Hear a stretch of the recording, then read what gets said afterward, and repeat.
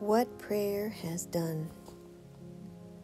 Confess your faults to one another, and pray for one another, that ye may be healed. The effectual fervent prayer of the righteous man availeth much. James 5:16. Anglican minister Jeremy Taylor, 1630 to 1667, was accurately aware that man is nothing. God is everything, and prayer changes things.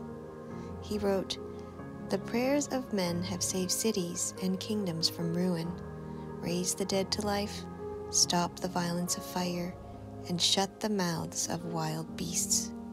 Prayer has altered the course of nature, caused rain in Egypt and drought in the sea, made the sun go from west to east and moon to stand still, and rocks and mountains to walk. Prayer cures diseases without medicine, makes medicine do the work of nature, nature to do the work of grace, grace to do the work of God, and does miracles of accident and event. Yet prayer that does all this is of itself nothing but an assent of the mind to God. It is the desiring of things fit to be desired, and an expression of this desire to God. Our unwillingness to pray is nothing else than our not desiring what we ought to passionately long for, or if we do desire it, choosing rather to miss our satisfaction and pleasure than to ask.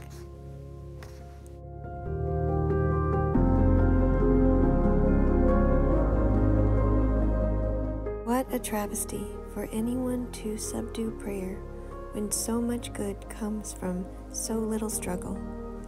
As William S. Plummer, 1802 to 1880, stated, past answers to prayer should encourage us to come the more boldly to the throne of grace.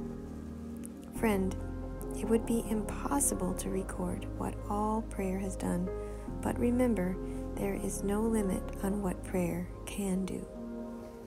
This devotion is taken from the Reverend Steve Hill's book, Daily Awakenings, and have a blessed day.